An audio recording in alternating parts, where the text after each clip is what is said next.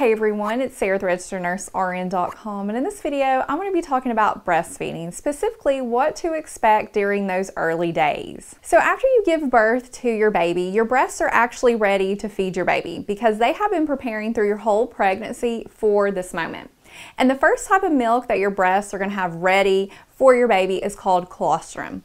And colostrum is a unique looking substance. It's like this yellowish orange liquid, and it is jam-packed full of nutrients that your newborn needs during those first few days of life. One thing it has in it are like immune cells that's going to provide immune protection for your baby from those outside germs. So you want to make sure that your baby is receiving this colostrum. Now during this time, your baby's stomach is extremely small. It's like the size of a blueberry. So you can just visualize how small that is. That means they don't need a lot of colostrum. But as the days go on, the stomach's going to stretch to a bigger size. So your breasts know that. And so whenever you feel your breasts, you may notice they feel soft. Do I even have any milk in there? You may be wondering, am I even producing any milk? And you are. The colostrum is in there. So this is like a really crucial time. This is when you want to be bringing your baby to your breast as much as possible. You want that skin-to-skin contact. You want to be undressing your baby, placing them directly on your chest, cuddling your baby, letting them suck at your nipple as much as possible, because that is telling your body, hey, we need to be producing milk, because as the days go on, your milk supply will start to come in. And this is where you're training your baby how to feed at the breast, but you're also training your breasts to make milk. Now the thing about newborn babies is that they're a little bit sleepy during those first few days, and they have to be coaxed into coming to the breast to nurse. Some not so much, but some they do. But you will notice after a while, whenever you hit about day 2 or 3, all of a sudden they're going to start waking up, especially at night whenever you're trying to sleep. And they're going to want to, they may be cranky, and they'll be wanting to come to the breast more often and nurse a lot longer. But this is a good thing. You want to give them lots of time to do this, to be at the breast, because it's building your supply. Now, whenever I had my sons, I have 2 sons. My first son, I actually pumped exclusively breast milk for him for almost about 2 years. And then for my second son, I exclusively have breastfed him for almost 2 years. We're about to hit the 2-year mark pretty soon. We're actually in the process of weaning. But whenever they were first born, with my son who was exclusively breastfed, I would bring him to the breast at least every 2 hours, mornings and nights, throughout the whole day, just getting them there. Now, whenever I was pumping with my son, because he had some latch issues and he just wasn't latching, and I wanted to make sure that my milk was going to be coming in, I would use a breast pump that the hospital had, and I would pump all throughout the day, every 2 hours, including nights, just to make sure I was pumping him some colostrum that he could take, and to help build my supply. Now, if you do choose to pump, here are some tips I recommend. Number 1, that you get a good quality pump. In the hospital, they have awesome hospital grade pumps, and you want a pump that's going to be able to remove the milk from your breast, and to make sure that you can keep up your supply if you are going to do it for the long haul. Because during my time breastfeeding my first son, I went through a lot of pumps, and it was very frustrating because they were just low quality and it was affecting my milk supply. So I got with a lactation consultant, and she recommended that I go with a hospital grade pump. Now they can be expensive, but there are companies that will actually rent them out to you. Sometimes insurance plans cover them, but I recommend that you look into that. A pump I used was called a Meta, and it worked great, and I really loved it. And one thing I want to point out is that whenever you are starting to pump during those first few days, you're going to notice that not a lot's really coming out, because again, it's the colostrum, and your body's not making ample amounts of it at that time because your baby's stomach's extremely small. So don't let that defeat you, make you think, okay, my breasts don't work, I don't make enough milk, because that is what you're supposed to be making. Now, after a few days after your baby is born, your breasts know that, okay, we're gonna have to start making milk because this baby's stomach is increasing in size, and so is its caloric needs. So your breasts are going to transition from making colostrum to milk. So this is the period where your milk is going to start coming in. And again, this can vary between women. It can be 3 to 5 days. For me, every time with my children, it was day 3. So you're going to notice this change. Your breasts are going to start to feel heavy. They're going to be larger than before, and they're going to start leaking milk. Now this can be uncomfortable, and if you've never experienced it before, you may be wondering what in the world is going on. I know for me, I was like, am I doing something wrong? But with my second one, I was a little bit more prepared. And over the next few days, your breasts are going to regulate themselves, and that heaviness and the leaking will decrease. I promise. It's not going to be like that forever. So during this time, you want to make sure that you are bringing your baby to your breast as much as possible and that you keep pumping. And when you are pumping and you notice that as those days pass, you're producing a lot more milk than baby can actually take in, this is actually a great time to build up a freezer stash for whenever your baby's going to need it later on. So I really recommend that you get some special bags that are made specifically for breast milk that you can actually use to freeze in your freezer.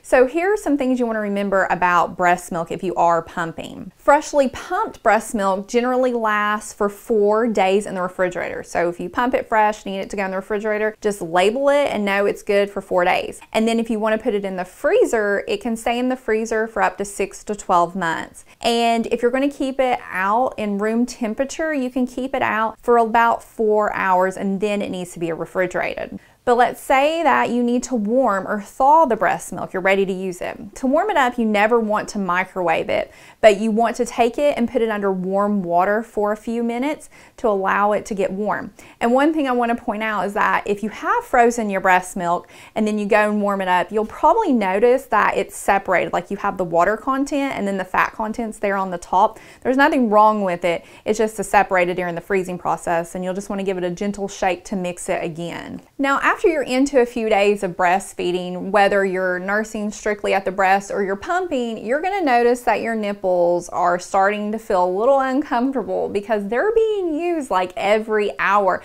And so they're having to really toughen up in a sense.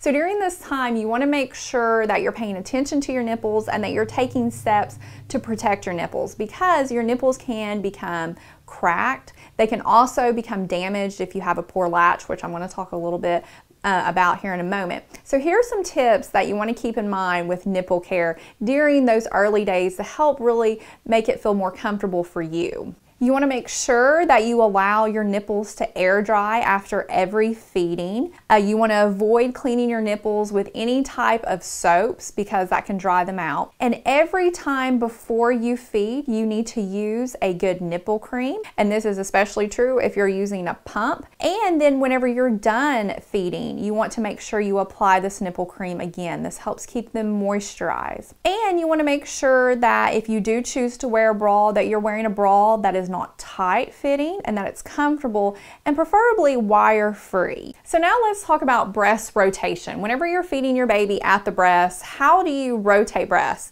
Because this was one thing for me with my second son. I was thinking, okay, how should I rotate the breast during feeding so I'm not neglecting one breast, I'm affecting my supply, or he's not getting enough milk or something like that. So there's many different opinions out there, but I'm going to just share with you my experience of what worked, and we did really well with it. So whenever a baby goes to feed at the breast, that first initial feed is like foremilk. And this is like a watery type milk, and it's really helping them quench their thirst and get that meal started. And then they keep sucking and sucking, and you'll notice as they're feeding that their sucking motion will be fast at first, and then once they get into it, it's going to be slow, and a lot of times they fall asleep. But as they keep going, it's gradually going to go into what's called hindmilk. And hindmilk is like the fatty type milk, and I think of it as a dessert. They're getting that good fat, and then they're going to be done, and it'll help keep them for a while. So I found that the best thing for my son was that I would let him completely nurse on one breast, finish it off, get happy and satisfied with that, and then I would offer the second breast. Now, whenever he was young, during those first month of life, he only wanted one breast. Like, that was good enough for him. But as he got older and he got more hungry and hungrier, he would completely empty one breast, and then he would go to the second breast, and then he'd even go back to the other breast. So that could be a method you use. Now, how you keep track of that though is you want to write it down. You can keep it in an app. There's great free apps out there that'll help you keep track of it, or write it down. And just remember that, you know, at 8 o'clock you fed on the left breast, and then with the next feeding you need to make sure that you go to the right breast. Now, if you're pumping, you want to make sure that you keep this same concept in mind about the foremilk and the hindmilk, because you don't want to pump from your breast, right and left breast, a bunch of foremilk, and then you just mix that together, and in this bottle that's supposed to be a complete feeding, it's just a bunch of foremilk, because I made that mistake with my first son. So whenever you pump your left breast, take the milk, put that in the bottle. That's for that feeding. And then for the right breast, take that milk, put that in the bottle. Because with him, I didn't know any better. And whenever I went to pump, I pumped my first part, and it was the watery foremilk. And you can tell over time what it looks like, because foremilk is like more watery looking, and the hindmilk is more creamier looking. So in that bottle was a bunch of foremilk. And I went to give it to him, and he drank it, and then within, like, I want to say 10 to 20 minutes, all of a sudden his stomach became really bloated. He had really bad tummy pain, started crying, and then he had a bowel movement, and it was like this greenish watery diarrhea. And I looked it up, and that can happen if they receive too much foremilk. So just keep in mind that concept whenever you are pumping. Now, whenever you're breastfeeding, specifically where the baby is nursing at the breast, how do you know that your baby is actually receiving milk or receiving enough milk? Because whenever you're pumping that milk out. You're able to measure it out. You can measure how many ounces the baby took in, so you can get a good idea how much your baby's taking in. But whenever you're breastfeeding strictly at the breast, it's like, I don't see it, I don't know. So you need to look for some signs that your baby is getting enough milk. One thing is that you know your baby's getting milk is to listen to them at the breast. Listen to them swallow. My son is a loud swallower, and I can hear him just gulping and gulping. Some babies, you have to really listen very subtly to tell that they are getting milk. Another thing is that their little ears will wiggle whenever they're swallowing. You'll see jaw movement. And then whenever you put them on the breast, a lot of times their hands are clenched and they're just ready to eat. But as they're drinking, they start to calm down, and their little hands will open up, and they'll just be sucking there and be falling asleep. That's a good sign that they're getting good milk. And a big indicator that your baby is getting enough breast milk is that they are gaining weight. So you'll be going to the pediatrician a lot. They will be weighing your baby, and you can also weigh your baby at home. So during those first 4 months, they should be gaining about 5 to 8 ounces per week. Now, another thing you can look at, which tells you that your baby's getting enough milk, is that they have wet diapers.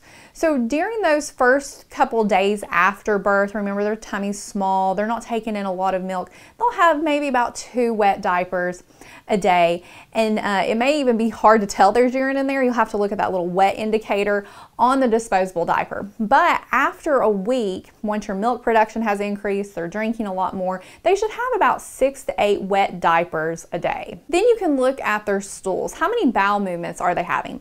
So within 48 hours after birth, your baby should pass what's called meconium. This is a dark green, sticky, tarry looking stool. That is a good thing that they pass.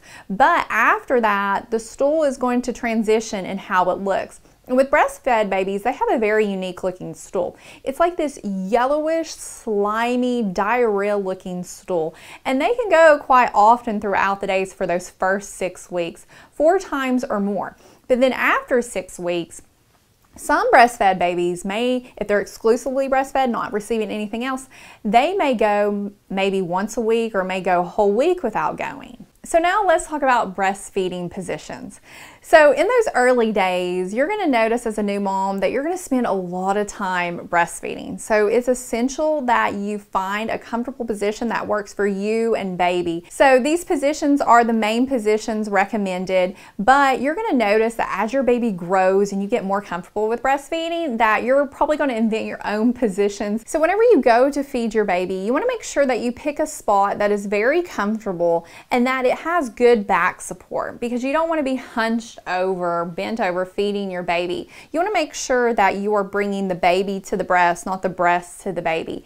And one thing I have found that's really helpful, especially whenever you're first starting out with breastfeeding, is that you have some like nursing pillow or blankets or support to help support the baby, support you while you're feeding. And that you make sure that the place that you are going to be feeding at has everything that you need, like burp cloths, your drink, remote control, diapers, anything that you need, because there's nothing like feeding your baby. You have the perfect latch, your baby's almost asleep, and you're so comfortable, but you need something. So you want to be able to easily reach it.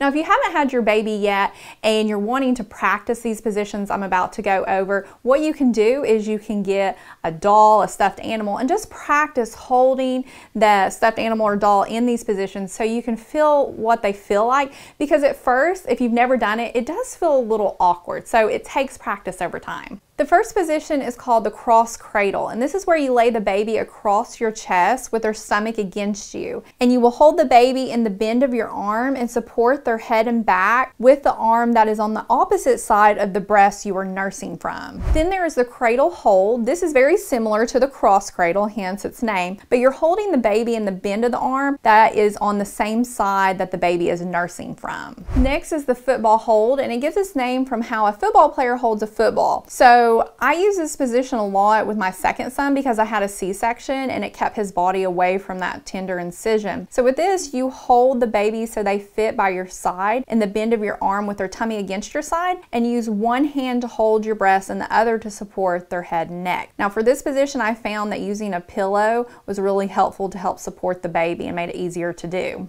Then there's a side line, and this is where you lie on your side while the baby nurses from the breast closest to the surface you're lying on.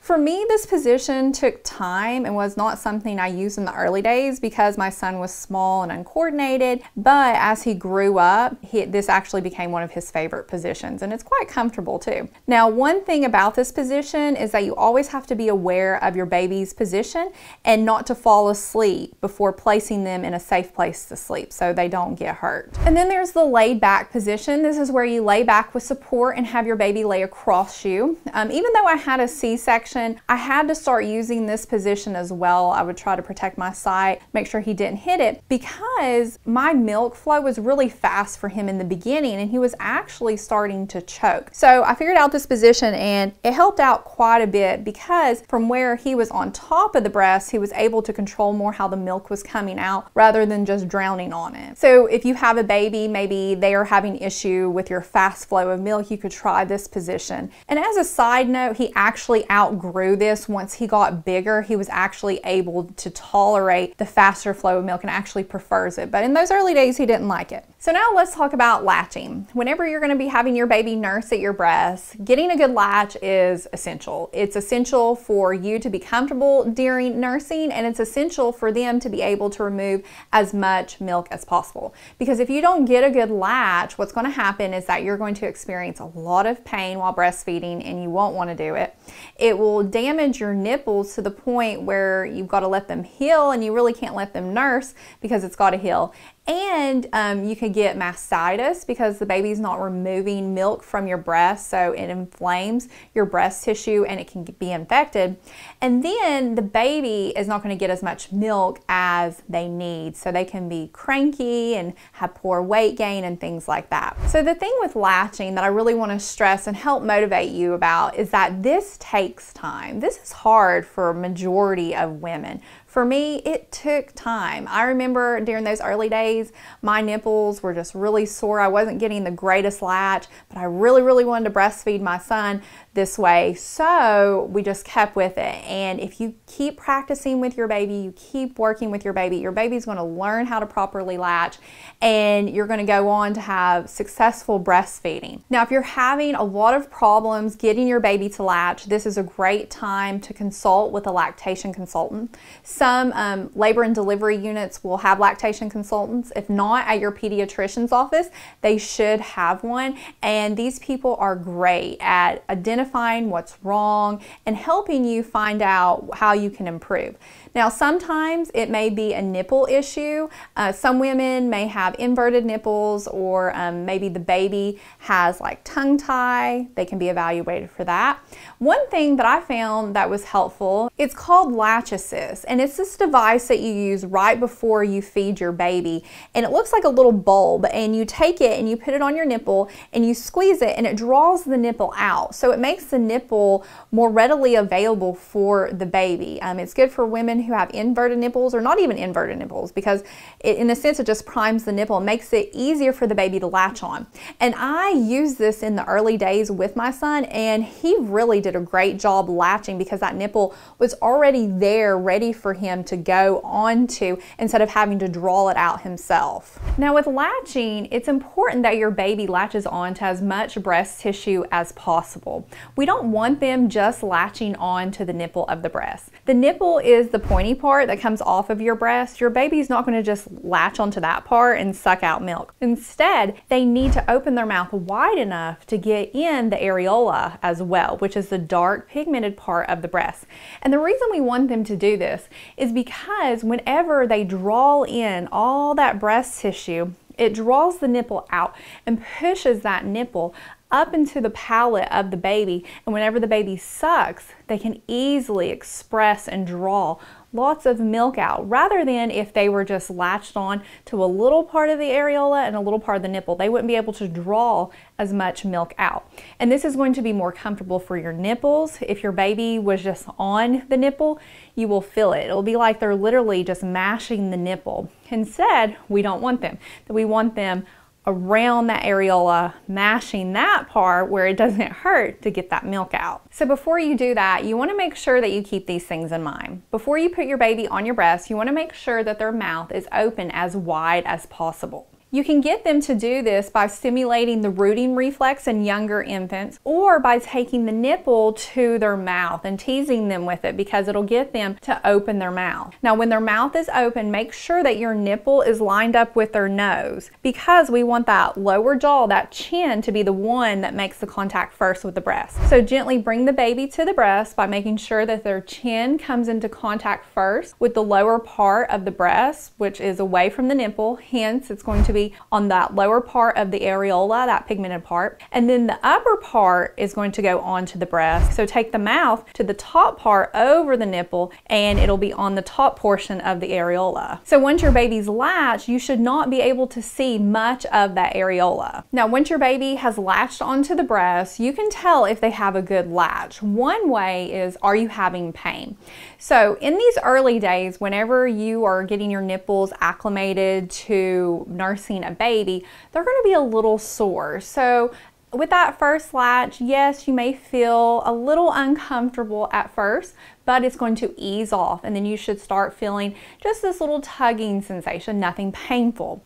But if that pain doesn't go away, it continues, and you'll know if it's not a good latch because it will sting really bad. It will hurt. It'll feel like something is just grating on your nipples. So if that happens, what you want to do is you want to relatch. So take a clean finger, insert it in the baby's mouth, and just break suction. Don't ever just pull the baby off of the breast, because they're going to take your nipple and stretch it out, and it's going to hurt it even more. Now, what are some signs that you can look for that tells you you have a good latch? Well, of course, it doesn't hurt while you're nursing. And when you look down at your baby's lips while they're on the breast, their lips should be flanged out like a fish, especially that top one. And the bottom one may be flanged out as well, but it may be a little hard to see because the chin will be resting so closely to the breast. So that's another way you can tell that you have a good latch, is that their chin is just really flush up against the breast. Also, you can hear swallowing sounds, and your baby's ears are moving up and down, they're wiggling.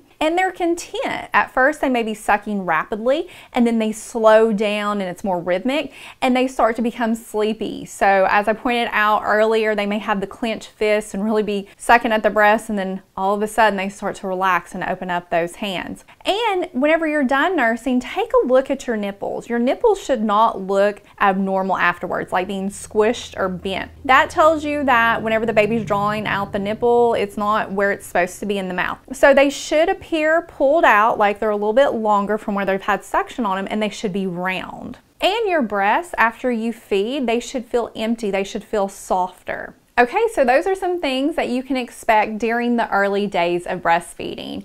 And I just really want to just say, I know that during those early days, especially after you've just gave birth, you're losing sleep, you're adjusting to caring for a little human being, it can be really overwhelming and very challenging. And if you're choosing to breastfeed, there's so many things you have to learn and just get used to with how your body is leaking milk, your breasts are sore, and things like that. So I just want to let you know that it gets easier. I promise it does. I remember with both of my sons, each time I felt so overwhelmed, and I'm like, I hope I can do this, and I would doubt myself, but I really just stayed with it. But I think the hardest time for me was during that first month, adjusting to everything, getting on a feeding schedule with him, and just getting accustomed to just doing everything, because it takes a lot of time, especially in those early days. But later on, as your baby grows, if you stay with breastfeeding, it is really just the most easiest thing I've ever done. And I remember hearing other women saying that you know, those first months are hard, but if you just stay with it, it's going to be so easy. And it is. With my second son, I'm almost 2 years out with breastfeeding him, and it is the easiest thing I've ever done in my life. And I think back to those early days and how hard it was, but we got through it, and he's done great, and I'm glad that I got to go through the experience with him. So just keep going with it. If you need help, seek out a lactation consultant, and just keep doing it, because breast milk is amazing for your baby. And I just want to say congratulations on your baby, and thank you so much for watching this video.